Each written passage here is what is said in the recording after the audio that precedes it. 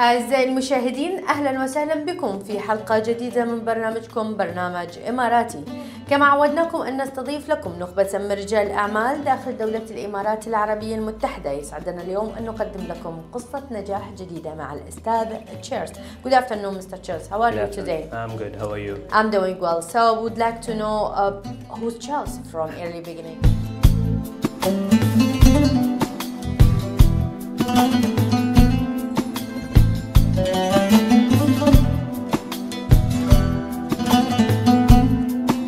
Chills is how I'm known in this industry, though my parents call me as Chilladurai Bhupati.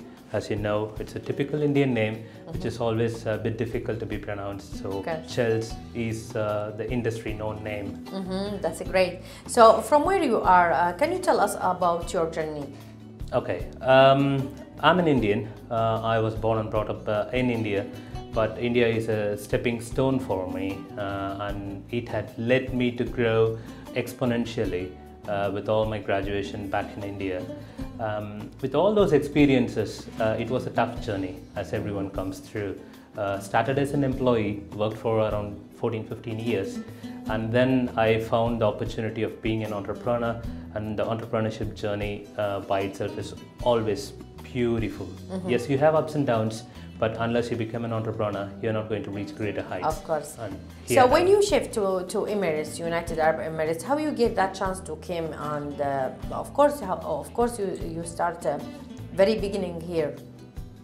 I was here in 2013. I reached here to UAE in 2013 for the airport project in Abu Dhabi. It's a massive project, and we were a small team. We tried to help Abu Dhabi Airport, and we always feel proud of our contributions to Abu Dhabi Airport, and we are more than grateful to what Abu Dhabi had offered us in return. Of course. So we started 2013, and here we are in 2023. It's a 10-year-long journey here in UAE. And it is continuing. It will continue forever. Of course, you have enough experience on the market before you start to create an idea, and you become what you are today. So let us talk about that small idea and how you study the market, how you see that gap you want to fill it, and why you choose the Emirates to start to establish your own company from it. Aviation industry by itself is a very, very small industry as far as consulting is concerned. Aviation by itself has got numerous opportunities to numerous people in various forms. Where we are in the picture is we help the airports, airlines, contractors to start from supply chain management all the way up to the delivery of fuel into the aircrafts. So that's our cup of tea, that's our bread and butter. So having said that, how many people are in the market? There are very, very handful of people who are expertised in this, so that we help industry to a greater scale than anyone else, we can proudly say. So having said that, this being a niche industry, what happens is everyone in the industry knew everyone. So there is no hide and seek game here. Whatever you do, the world gets to know in no time. So what happens is every client comes to us with the different expectations, and not everyone are the same. We support airports, we support airlines, we support fuel suppliers, we support contractors. So everyone comes with a different hat, and we have to change our hat accordingly so that we convince each and every client based on their demands. So it's a tough journey, but it is highly customizable, and we are in this market helping them right from supply chain all the way up to aircraft fuel delivery. That's great. And let us talk about your team behind. They are today your right hand, your second family also. You are spending your time more with them more than in your home. So how you are selecting your team behind to give the best quality service for your clients? Okay, I would say it has got a cultural effect to it. When we are selecting the team, depends on where the client is, what the client expectations are, and accordingly we have to select the team so that we understand the client better, rather than saying that, hey, we are stationed at one place and this is our way of service. No, we don't do that. If we have a specific client and if their expectations are so, we do have custom employees working for them so that they understand their requirements better. so we can offer them better service than standard services. So having said that, what happens is, say for example, when it comes to the experience levels, not every client are looking for 20-30 years of experience, but what we deliver is we always ensure that the top class service is offered. Being a consultant, whatever we say becomes a Bible for the companies to execute it. So when we are going to draft a Bible, we have to be on top of it. So whenever we select the team, we ensure that the team is equally competent in all the selection criteria. We don't miss any stones unturned, and we tick all the boxes that yes, they meet all my requirements. There is more than 200 different nationalities inside United Arab Emirates, and there is a big challenge between these few companies here in United Arab Emirates. So how you prove yourself in the market? How you're working out of the box to stay on the same level? Okay, it's really an interesting question. The thing is, there is a standard deliverables which being engineering consultants they always offer. What happens is it is just one another page that we flip. We don't do that.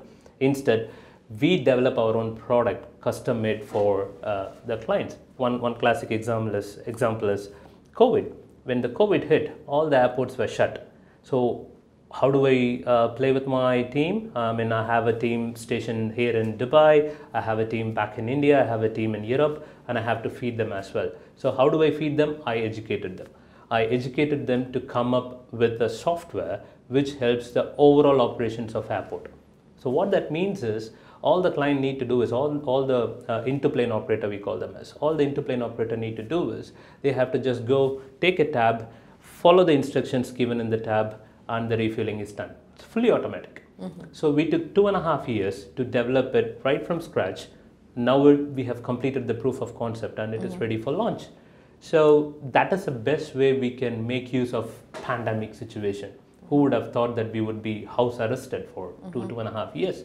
But our team had supported, trust me, pillar to post. They were to every corner. They ensured that the project is delivered in time, and they have the complete development phase was seamless.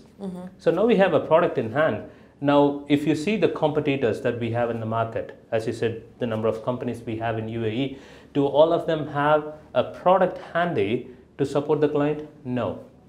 So we stand out of the crowd from all means. On one end, we are the consultants who can do the service, who can deliver the service, what the client is looking for. At the same time, we do add value to them with a custom product which makes their job much easier. All they need to do is they have to listen to the software. Whatever the software says, do it. Here you go. There is an error-free operation happening in the airports. Of course.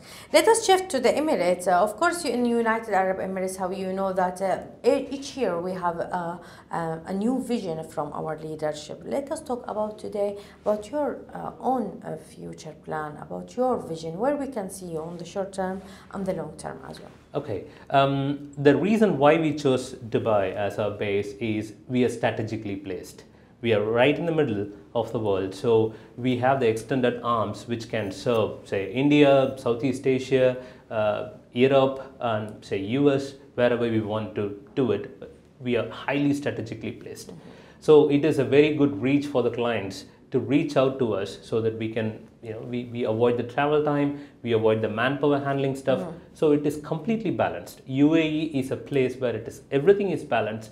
You're not an expensive place. As far as the manpower is concerned, you deliver the top-notch deliverables at the same time at a cost which is highly affordable for the clients.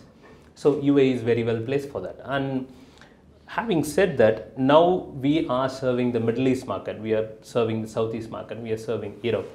But 5 years down the lane, our product, Aven Stat, what we call it as, we want this product to be available in every possible airport in this planet. And it will happen because we are making jobs easier, we are making everyone to play with it just like that. It's not even work, you can even play with that. So why not? So you can see our products in every airport in the Middle East, in Southeast Asia, and across the planet. Inshallah, good luck on that, of course, Mr. Rajal.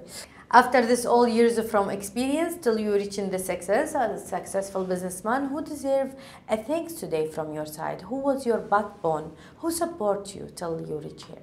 Okay, there are few industry experts who had grown these thoughts in me. I'm always thankful to them. There are few people whom I cannot forget. So they taught me to get into this industry on how to run the business, number one.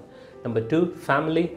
You can't take away from every step that we take forward, be it my wife, be it my family, my kids, my parents, and who not, my friends too. And the friends were like a different backbone because they are the beautiful critics that you can ever have. They keep criticizing you for whatever good you do. So that's the best part, where you have to fix your mistakes before they can make any critics on you. Again, let us talk about the Emirates. There is high safety, high security, and they are supporting everyone to reach his target, reach his goal, and prove himself in the market. So today, a last message from your side. We will start it from His Highness Sheikh Mohammed bin Zayed, and of course His Highness Sheikh Mohammed bin Rashid, and all the leadership of the Emirates. From my side, this is Charles. I'm the founder of Aven Consultants here in Dubai.